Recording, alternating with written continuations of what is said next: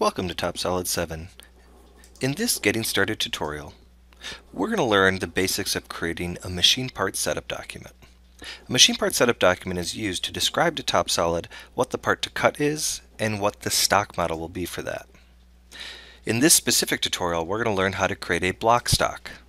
We'll go through several of the options, including global offset, variable offset, and how to lock sizes to get specifically the size block you're looking for.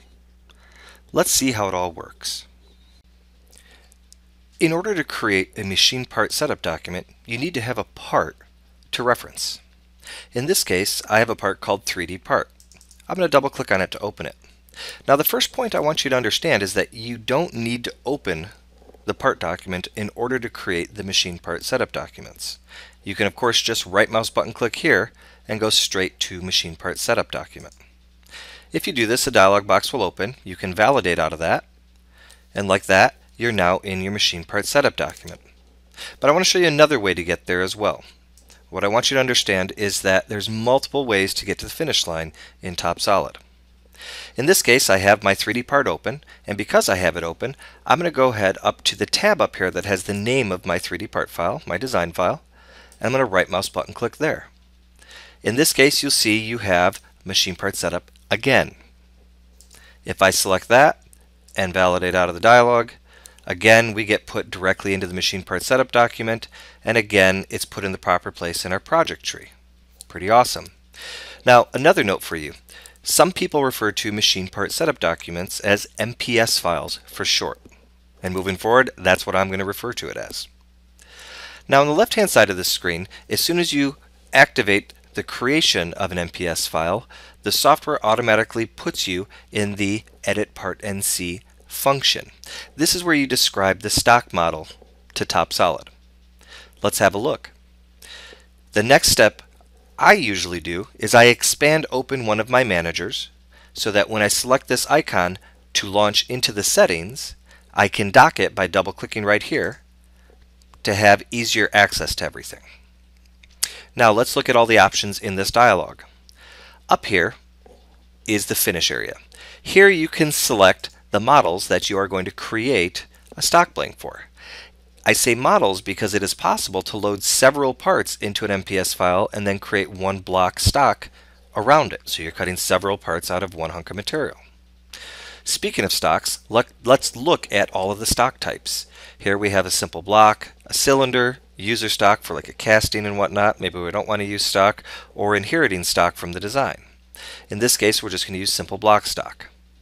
The next option down is something called a frame. The frame here is used to calculate the orientation of the block. In this case, the software just chose the absolute frame.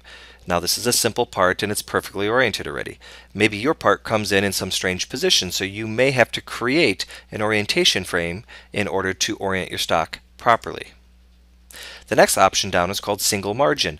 This is great for fast creation of stock blanks. I want to use a single margin, and maybe that margin I want to be an 1/8 inch per side bigger. And you can see I typed an 1/8 inch, I hit tab on my keyboard, and now my stock block is an 1/8 inch per side bigger on all sides. However, maybe you want to be specific about the stock size. Maybe you want to have a look at something that's an 1/8 inch in the X minus, how about a 1/2 inch in Y, 1/4 inch in Z minus, and I'll put 0.1 in all the other fields for you. What I want you to see here is the software is again doing exactly as you're told. Now another way to modify would be to grab onto the grip here and pull and tug on it. You can also double click on the balloon and set it exactly to what you want. Now the next thing to understand is this. I've created some random stock block. I have no idea how big this material is.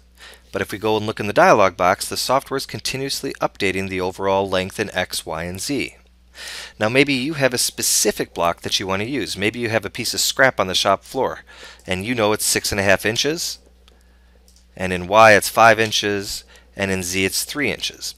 Now I'm locking these fields to show you another cool tool. So we have 6.5 by 5 by 3, and you can see it's updated here, and the software has auto-centered the block on all sides. That's pretty cool.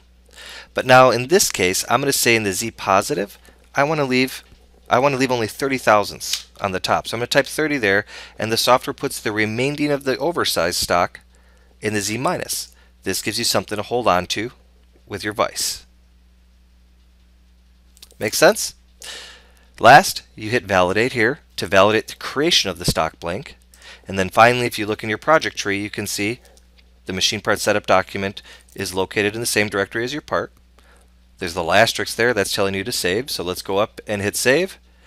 And now you're ready to send this to CAM to machine the part.